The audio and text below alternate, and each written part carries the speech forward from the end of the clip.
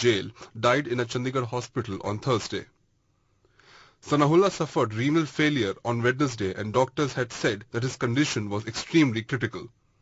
According to reports, he was on a ventilator, remained unconscious and was on dopamine and noradrenaline infusions to maintain his blood pressure. Sanaullah was injured during a scuffle with another inmate in Jammu jail earlier last week, where he was serving life term after being convicted under TADA provisions.